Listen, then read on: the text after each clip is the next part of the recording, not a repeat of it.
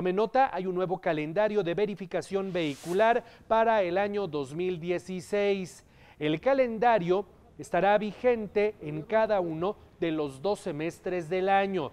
El primer periodo da inicio el próximo 2 de enero y concluye el 30 de junio, conforme al último dígito de la placa de los vehículos. Si usted tiene 5 o 6, le toca en enero y febrero, 7 y 8, febrero y marzo, 3 y 4, marzo y abril, 1 y 2, abril y mayo, 9 y 0 le tocará en mayo y junio. Y bueno, de nueva cuenta, para el segundo semestre se repite el calendario. El holograma 00, el que le permite transitar todos los días en el Distrito Federal, cuesta 650 pesos, pero solo es expedido para los vehículos de reciente modelo.